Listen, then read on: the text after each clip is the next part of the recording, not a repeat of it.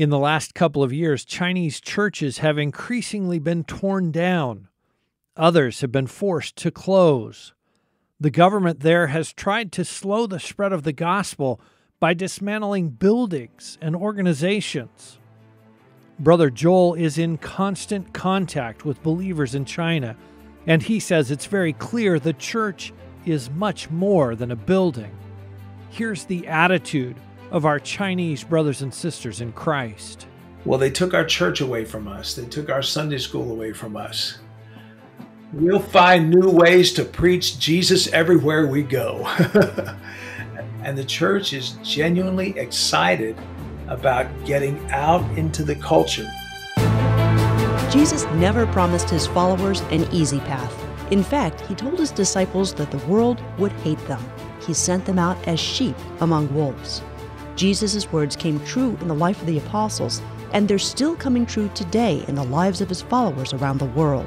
Join host Todd Nettleton as we hear their inspiring stories and learn how we can help, right now on the Voice of the Martyrs Radio Network. This week here on the Voice of the Martyrs Radio, we are going to focus on China and on the church there. I'm Todd Nettleton. I'm joined today by Brother Joel. For his protection, we're just going to use that one name. Brother Joel has been with us here before.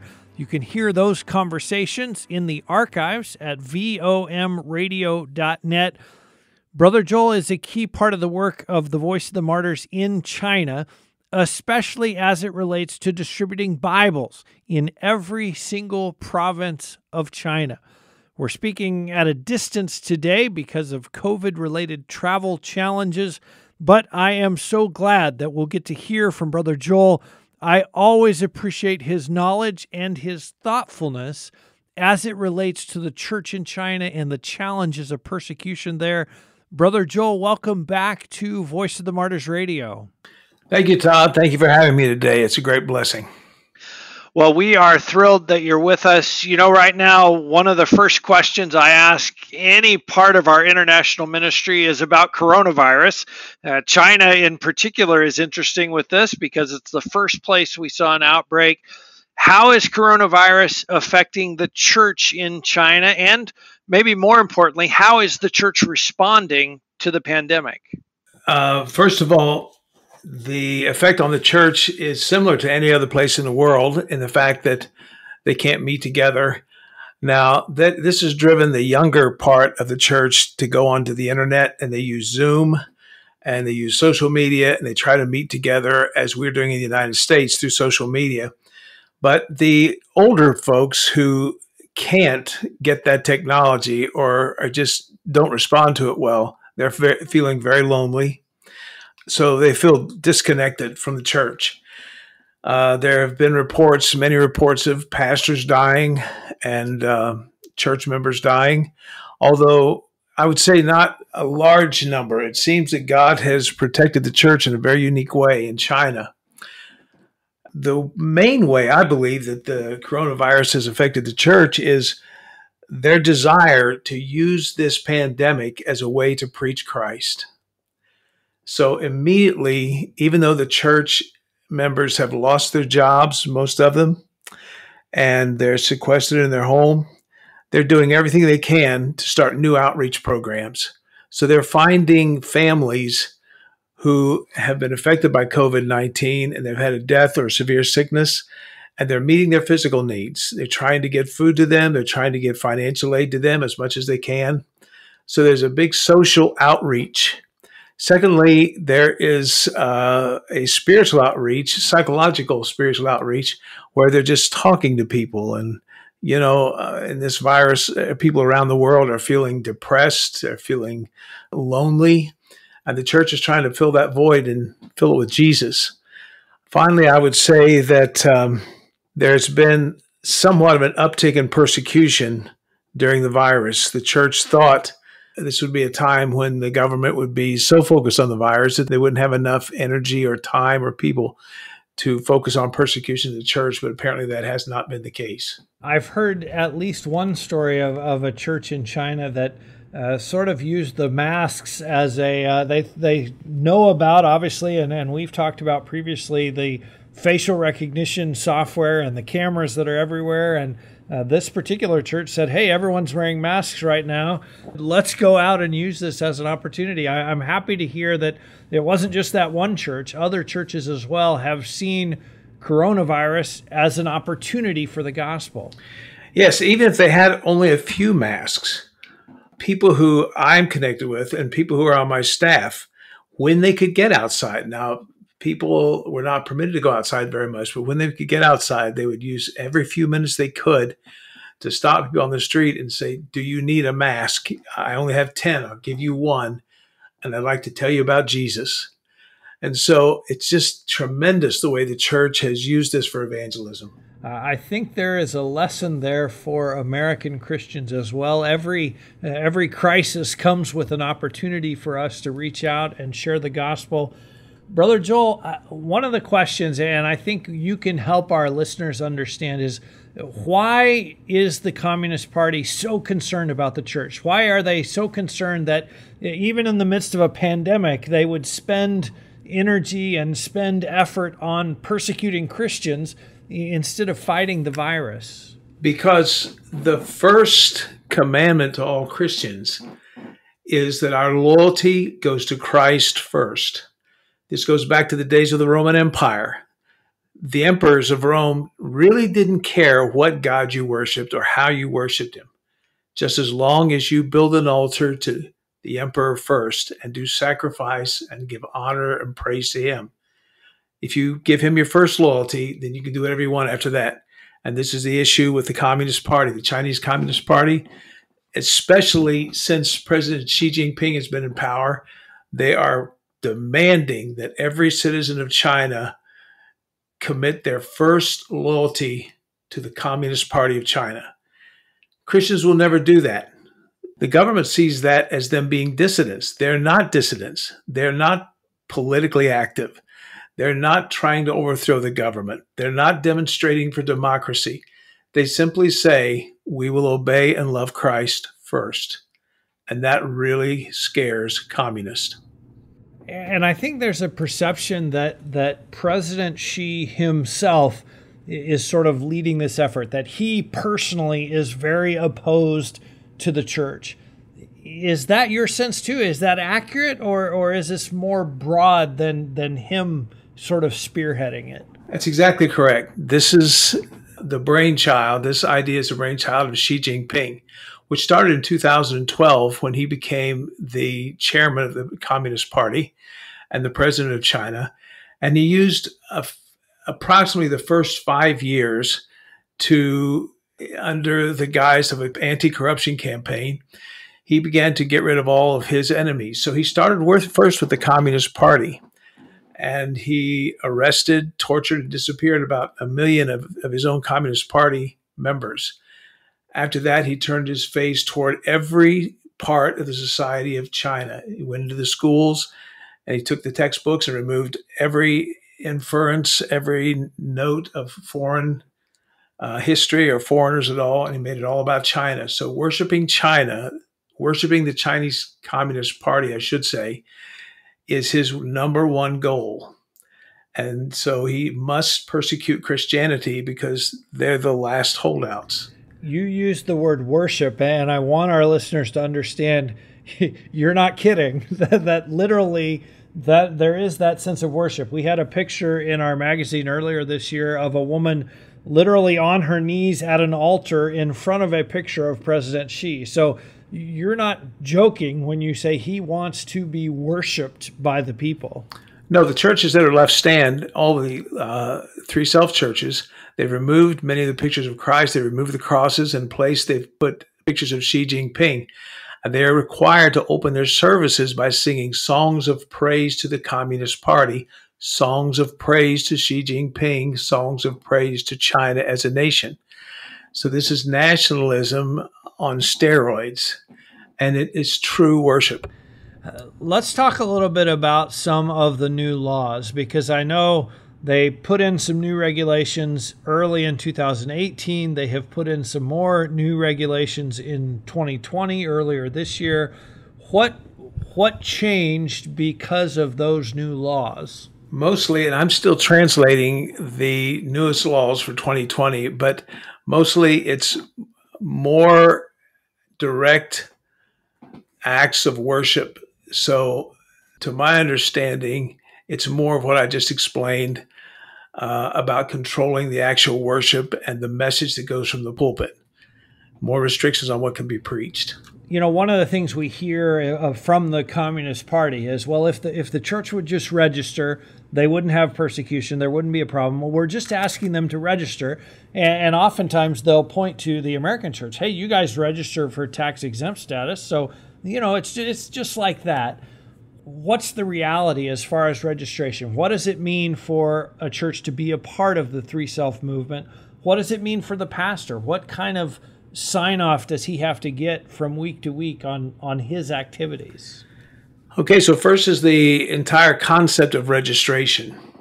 And we've heard about this for years. There really is no such thing as registration of churches in China. Traditionally, there is the Three Self-Patriotic movement, that is the legal church that is controlled by the bureaucracy, the government bureaucracy, which controls religion. Now, if you're in the Three Self-Patriotic movement, you must report to that government agency, that atheist agency, every week. You have to submit your sermons to them for approval. And believe me, there are brilliant people in think tanks around America who have studied this, and they have assured me that, yes, the sermons are being monitored and they're being censored every week. So this government agency, whose name has changed in the last several months, they control every aspect of the church. Now, you don't register with the Three Self-Patriotic movement. You join and you become a Three Self church. The only other institution is the house church. The church in China was founded as a church in a family's living room. That's what they call it, the family church.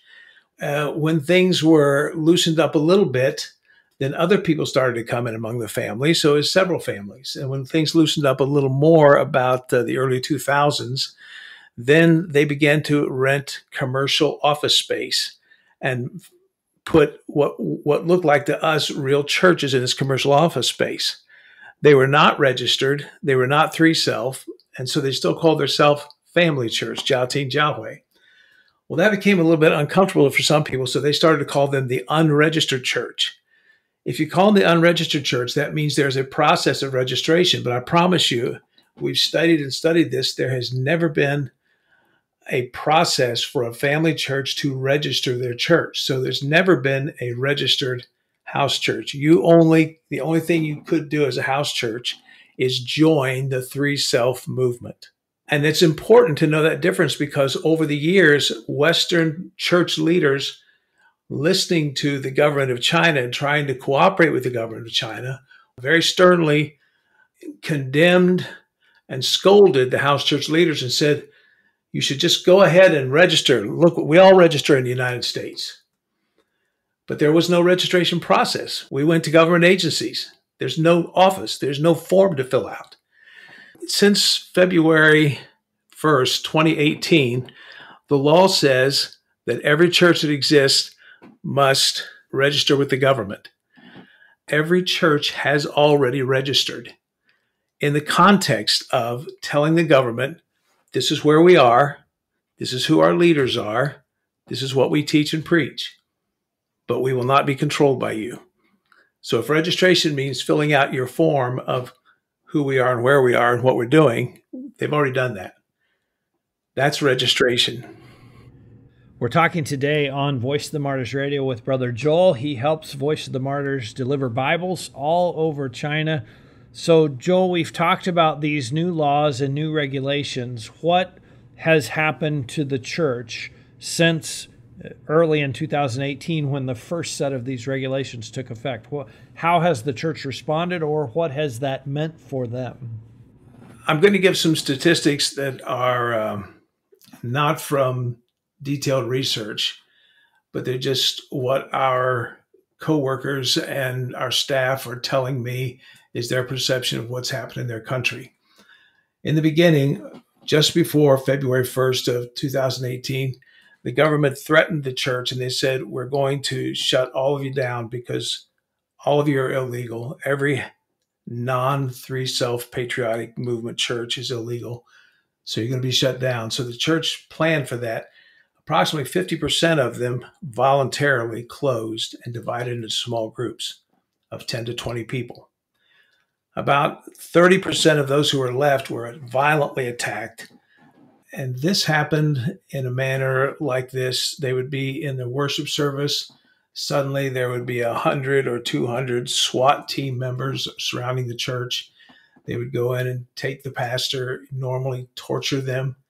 One friend of mine and his wife were beaten, bloody, their hands tied behind their back, tortured with tasers.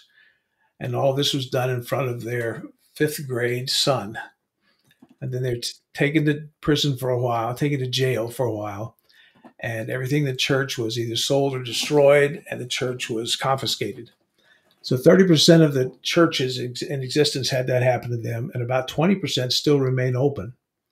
So what's happened is the majority of the family church, the house church of China, has returned to the true model of the family church. They're meeting in small groups, 10, 15, 20 people, usually no more than 20, in a very small apartment. And that is the true church of China today. About 20 people being run by someone who's not fully trained as a pastor. Some others are using NGO organizations. They're organizing themselves as an NGO, and that's a cover for their church meetings. Now, the positive to this is that the church is surviving and is being blessed. The negatives, of course, is that there's less fellowship, less cooperation, there's less funding for missions, there's less cooperation for all projects.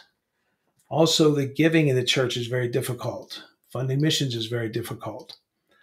Thirdly, the level of training that these home meeting leaders have is less than adequate to be a pastor, especially in the area of systematic theology. So the church has been really restricted. So in one sense, they're going back to the purity of their original roots, but it's questionable if that's a good thing or not. We can look at that and be nostalgic, but there's some real negatives to that. Yeah. If a church is closed down and they divide into house groups, do those groups have some kind of hierarchy and some kind of leadership above them? Or is it kind of each group is pretty much on their own? Well, it depends. Some of the pastors that led them are not now able to be supported by the churches because they've been scattered. And the collection of offerings and support of a pastor is much more difficult. So many pastors have had to return to secular work. And so the other thing is to be able to meet with these house church leaders is very difficult. So I would say it depends on how well the original organization was. How strong was the original pastor? Does he have the ability to hold them together? Or if he's not a very strong pastor, maybe he doesn't have the ability to hold them together. Do you have any sense of why that 20% that has been pretty much left alone and they're still operating, is that just to show the rest of the world, hey, look, we're not actually persecuting because, look, this church is still open? Or do you have any sense of why they're leaving those guys alone? I don't. What I know is that every locality, every small town, every city, the police leaders and the government religious leaders of that area, they have to prove to Beijing and they have to prove to Xi Jinping that they're doing their job. So they have to close violently a certain number of churches. So I don't know if they just don't have the heart to close them all and if they're finding excuses to keep some open. I think that in most cases, this is just the providence of God. Well, God has certainly looked out for the Chinese church over the years since the Communist Party takeover. When a church is closed, and we talked about some of them go into small groups, if I'm just a regular person in the church, what is my experience of that? Is it somewhat organized that, hey, we want you to be in this small group, or am I kind of left on my own to find my own way? Or how does that work for the person who maybe is, they just attend the church, they're there one Sunday, they see their pastor get arrested, and then what do they do the next Sunday? Well, it depends on the believer. For most of these churches, they had a plan beforehand, and they knew who the leaders were going to be, and the people had already divided up even before the persecution came. That was a settled issue for the strong churches, or even the moderately strong churches all across the country. So I think it's pretty well organized. So almost like we do a fire drill, they had a plan in place for if there's a raid, if our pastor gets arrested. Correct. Here's what we're doing. Now, the sad part about that is that, as in every church, there are strong believers and weak believers. And so for a new believer who does not understand persecution in the Christian faith, many of them can't cope with this, and they've returned to the three self-patriotic movements. So the only way that they can cope with this is to run away from the persecution and try to join the government church. Some will, as the word of God says, some will be choked out and some will stop following Christ. The majority do not. The majority are strong.